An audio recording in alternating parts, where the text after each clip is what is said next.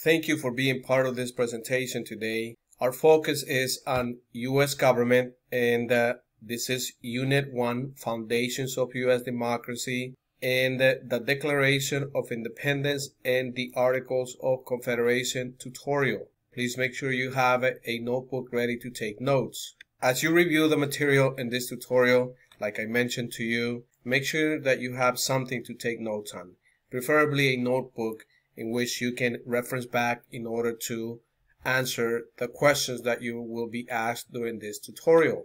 The objective for this lesson is that you will examine the Declaration of Independence and the government created by the Articles of Confederation. Now let's move on. This is page 12 of the Declaration of Independence and the Articles of Confederation tutorial, and this is your lesson activity. And I will read to you the directions, so this way you will be able to answer everything according to what your teacher is expecting you to do. Directions: read the instructions of this self-check activity and type in your response. At the end of the activity, click the link to open the answer key. Use the answer key to evaluate your work. Really important, you have to read all of this information. The next part is the activity part. You have to be able to read all of this information that has been given to you, and you will be using most of this information, if not all of this information, to answer the questions that you are going to be asked. Let's review part A. Why do you think the Declaration of Independence outlines a political philosophy? Once again, you have to reference back to all of this writing here, and not only this writing, but also the previous slides in this tutorial, and that will help you to answer the question. In this case, the Declaration of Independence outlines a political philosophy because of many reasons. Some of the reasons include the right to be free, the right to have your own government, but you need to be able to go back again in order to answer this question. Please make sure also that you are fully providing good solid content with at least a good paragraph for each response. Part B. Why did the colonists believe they were justified in breaking away from the British rule?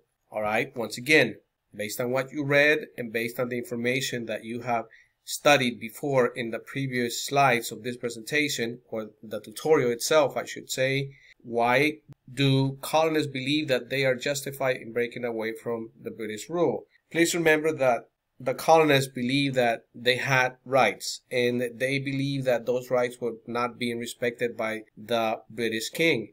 And this allowed them, or gave them the right, according to them, to say goodbye to Great Britain. Please make sure again that you are providing a good solid paragraph here. Part C is asking you to read this particular excerpt from the Declaration and answer as well what you are being asked to do. Let's just read this really quickly. Read this brief excerpt from the Declaration. We hold this truth to be self-evident, that all men are created equal, that they are endowed by the Creator with certain unalienable rights, that among these are life, liberty, and pursuit of happiness. Now, in a 2 to 3 paragraph essay, define in your own words the meaning of the unalienable rights of liberty, life, and the pursuit of happiness. In your response, make sure to address whether these rights apply to ideals or issues that are important in today's world. So you're writing about what this quote really means, and you are obviously providing evidence based on what you have read before, and you are comparing it to today. How is this quote relevant today in our government? Please make sure that you are providing, in this case, 2 to 3 paragraphs. I highly recommend you actually do 3 paragraphs minimum. In this case, your teacher will know that you're fully comprehending the material. Now let's move on to the next part. We are now on page 21 of the Declaration of Independence in the Articles of Confederation tutorial, and this is lesson activity forming a new nation. Please make sure that you read all directions.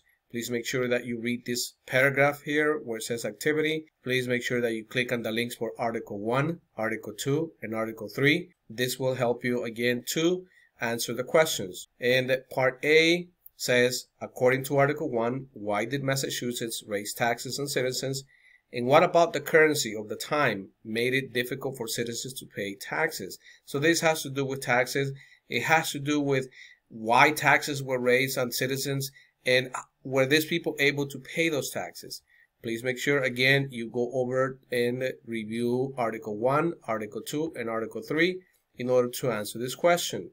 Part B, according to Article 2, what was George Washington's major concern about the rebellion in Massachusetts? So what happened in Massachusetts? Why was this rebellion taking place? What or how were people reacting in this rebellion? And how did the government actually react to it? Was the government able to control the rebellion? Was the government able to handle the rebellion accordingly or in a good way? Well, you need to tell me based on Article 2. Now, according to Article 3, this is Part C, explain both sides of Chase Rebellion. Include perspectives of the political leaders and the leaders of the rebellion. Now, we know that we're talking about a rebellion that had to do with taxes, and in this case, Chase Rebellion. And how was the government able to react? Was the government successful? And out of this rebellion, what happened at the end? What did the political leaders think about the way the government was structured at that time? Was it working or was it not working? Part D says, based on your knowledge of the events leading to the rebellion, how did Chase Rebellion highlight problems with the Articles of Confederation? Well, I can tell you that the Articles of Confederation created a very weak government, and there was no way to tax really by the federal government or the national government. So the national government couldn't do a lot in this particular case of the Chase Rebellion. But again, you have to go back and review the articles that have been provided to you. And please make sure you continue doing your best. Please make sure you continue working hard. And I will talk to you guys soon.